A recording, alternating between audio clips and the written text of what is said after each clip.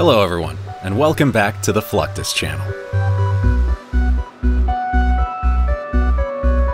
The US Air Force has produced some of the most advanced jet planes in the military history. To ensure the smooth running of these aircraft, it is imperative that their engines are carefully tested. One such aircraft is the B-1 Lancer produced by Rockwell. The original B-1A was to fulfill the role of a supersonic, long-range, low-flying heavy bomber. It had advanced features that included variable swept wings and variable air intake and exhaust capabilities. An early test flight resulted in the plane losing control due to becoming unbalanced during fuel transfer management. Other setbacks meant the B-1 nearly didn't make it through the production due to resistance from the top levels of US government. However, the aircraft was finally given a second chance and evolved into the B-1B. Maintenance of the B-1B is crucial to its successful operation. Highly trained crews with different specialties perform thousands of hours of complex work to keep B-1 in top condition. After every mission or test flight, maintainers will spend roughly 150 hours closely examining the aircraft and addressing any problems they might come across. That's about 3 to 4 times more than any other platform in the Air Force.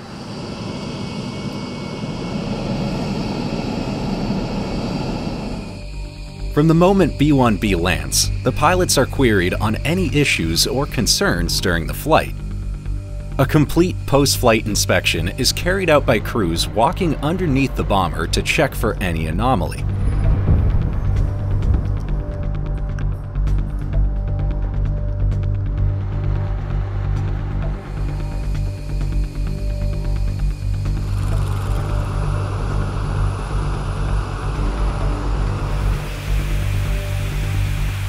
To ensure optimal performance, the B-1B must have its engines thoroughly tested. Its performance in full throttle can only be tested in the Hush House facility. An enclosed, noise suppression facility like this is needed to allow engineers to run the engines at their maximum capacity to simulate real-world usage.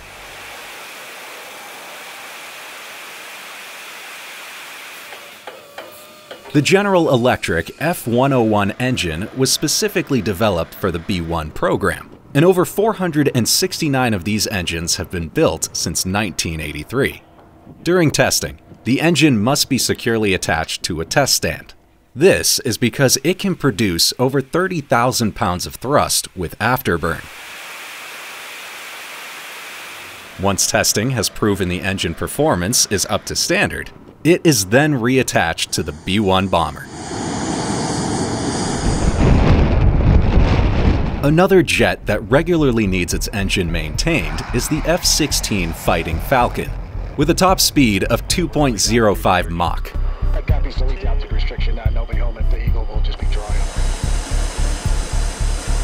The F-16 is powered by a single turbofan engine, either General Electric F-110 or Pratt & Whitney F-100 that produces over 29,000 pounds of thrust.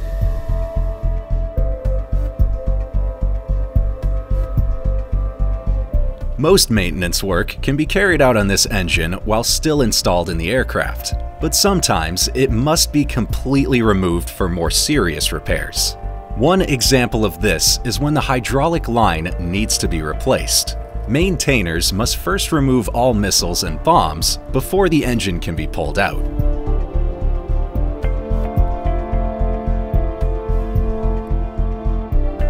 Removal takes over an hour, with the crew taking great care to ensure the engine is leveled to avoid the jet jumping up or down with the sudden shift in weight.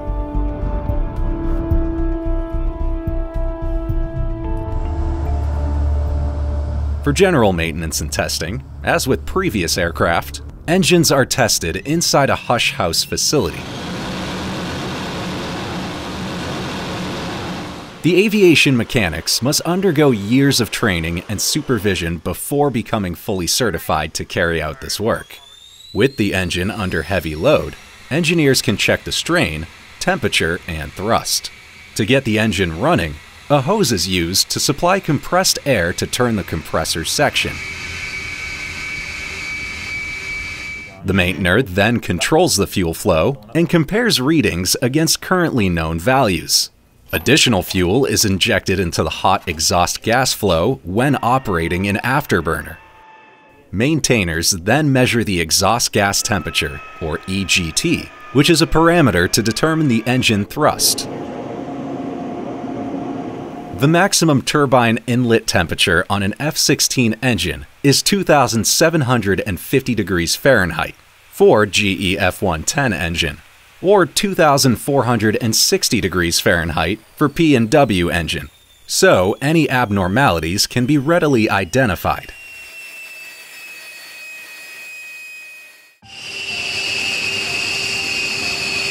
Engines aren't the only part that need to be carefully tested on an aircraft.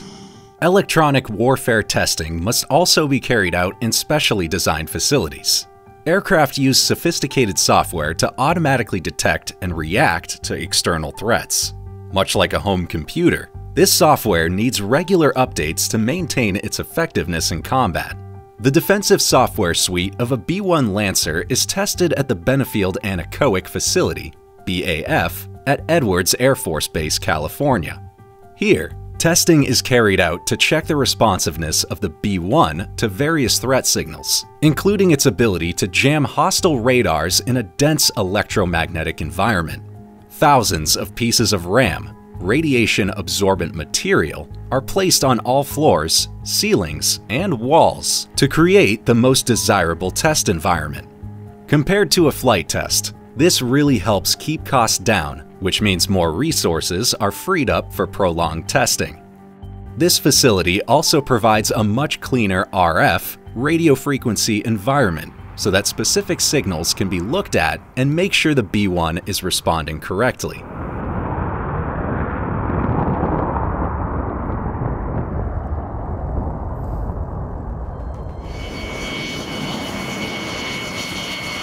Electronic warfare systems like this are vital to the successful running of any Air Force. The primary tactical jamming aircraft of the U.S. Navy, U.S. Air Force, and the U.S. Marine Corps was the EA-6B Prowler.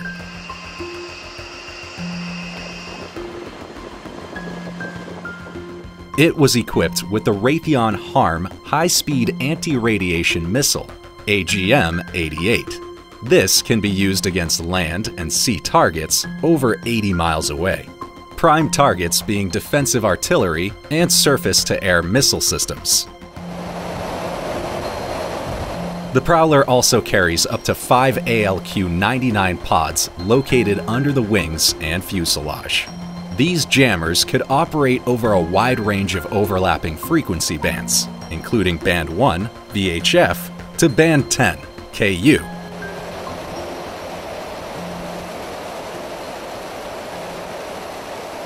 Each of the pods housed two powerful continuous wave CW transmitters that used beam steering to direct the jamming signal at the threat. The parameters of the jamming signal used were controlled by an exciter within the pod. Although the Prowler was not a very pretty aircraft to look at, it was an attack aircrew's best friend that jammed enemy communications and gathered vital intelligence.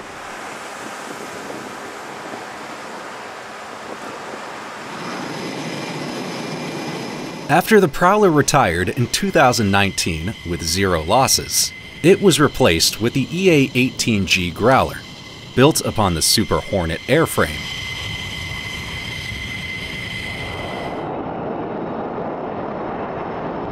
The Growler provides defensive and reconnaissance capability to the carrier strike group. It also provides escort jamming to strike aircraft to and from a target.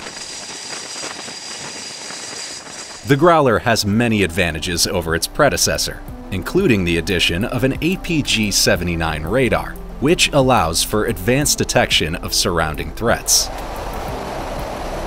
This radar can provide nearly instantaneous tracking updates and multi-targeting capabilities. It also combines the use of ALQ-99s with the wingtip-mounted ALQ-218s to create a complete defensive suite that can successfully jam and detect threats from the ground.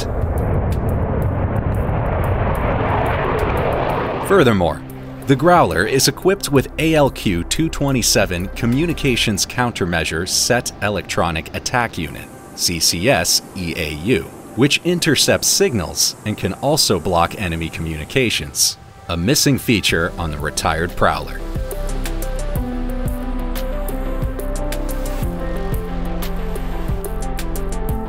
That's the end of this video. I hope you enjoyed it. Make sure to subscribe to this channel so you don't miss any of our new content. See you next time.